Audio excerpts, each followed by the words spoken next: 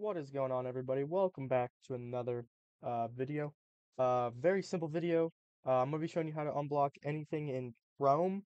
You'll be able to play games, you'll be able to get a Discord, all kinds of stuff. You're gonna first off, you're gonna want to go into Chrome. And you're just gonna want to scroll down on my video, not this video, the one you're watching, obviously. Scroll down, and it's gonna just have a link like this if you're not sure on how to click a link in the description. Just scroll down and click on that blue link or go into your Chrome and just type in app on fly. It'll be called apponfly.com.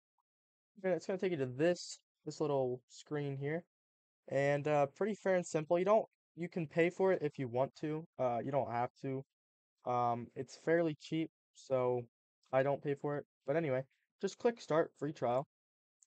It's gonna take you to another website. It's gonna automatically do anything. You won't have to sign in or anything. And then it's going to take you to this. You have a trial expires. It's 20 minutes. So I would recommend sort of almost getting the premium, but I'm not paying for it. And then it's going to take you to a virtual machine of Windows. You can open Microsoft Edge. It's going to be a little slower than your regular computer, not by much. But yeah, you're not going to be signed in or anything, so you can literally type in whatever you want. So discord.com, for example, click enter. Now it's unblocked. Literally whatever you can imagine. So even if you want to play like unblocked games, if your school unblocked that for some reason.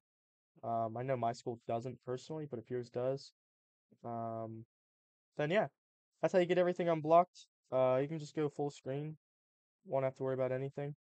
If that's really what you want to do. But for the most part, that's pretty fair and simple.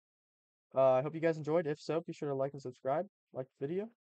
And yeah, that's about it for today's video. Very short video. Yeah, I appreciate your guys' support, and I hope this works. If it does, be sure to let me know. If it doesn't work, also be sure to let me know, and I'll see what I can do.